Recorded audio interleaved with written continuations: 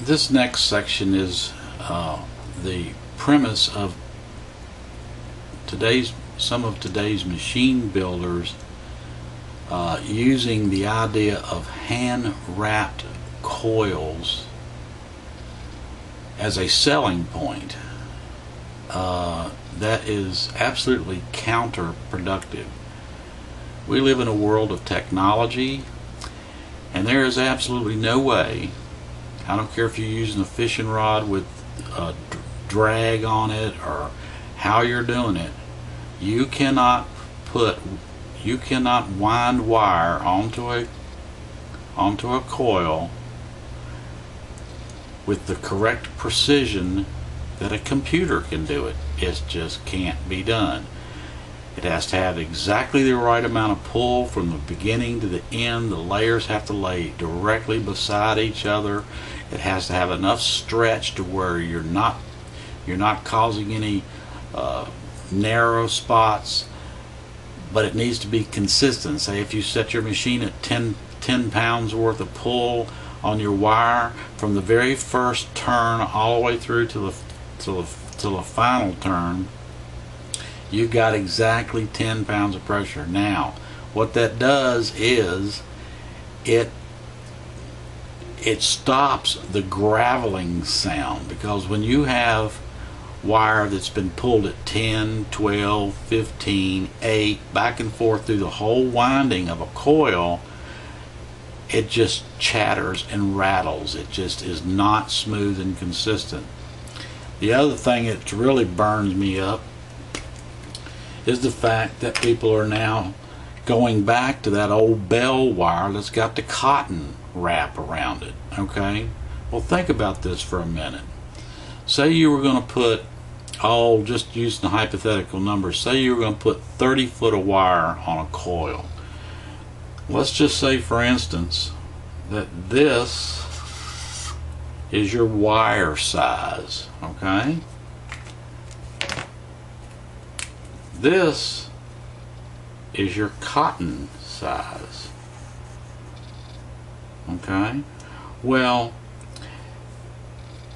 the cotton is wrapped around the whole thing, so you not only get the thickness of one piece of cotton around the wire, you get another one over here, and guess what? You get one here, and then you get one in the back. So the time you wrap it all the way around, you've got 4 pieces of cotton that thickens up the whole oversize of that wire. Now, if you were going to say using today's terminology, wraps, that's not even included in the language when you're turning coils or making electromagnetics. It's turns and layers. The word wrap, you wrap a Christmas present, you don't wrap a coil. Okay, so you've got 4 pieces of cotton at, say, just hypothetical numbers, 10, well, I'm going to make it a little bit bigger, 0, 1, 10,000. Then you got your 24 gauge wire of 0, 2, 4, alright? Now times 4 gives you 40 thousandths, you dig?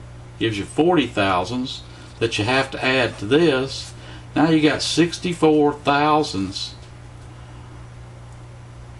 worth of thickness for that wire. Do you think if your bobbin is big enough to hold non-cotton wrap, in other words the newer conventional polyover vinyl wire, once you do it with the copper wire and you wanted to get, you think you're putting 8 layers of wire on there? Guess what?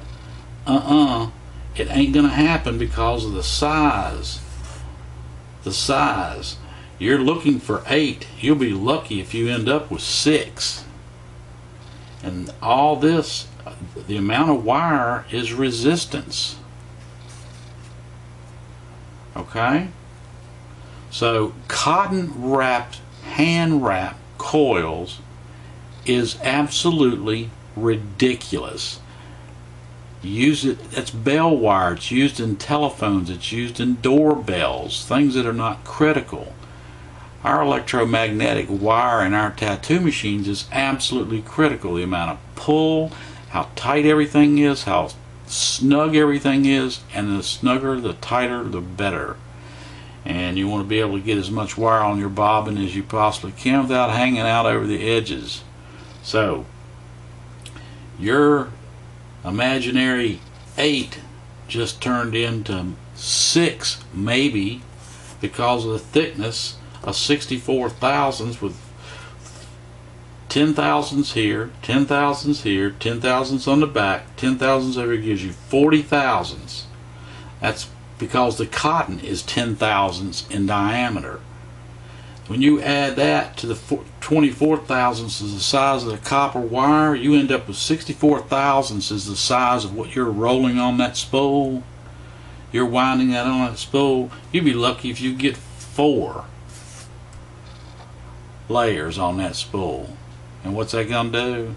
It's going to make your machine weak and lazy. Okay? So don't fall for the idea of this hand wrapping. That's a myth. Don't fall for the fact that cotton wrap bell wire or magnetic wire is the answer, because it's the antichrist of wire. That'll do it for this little demo.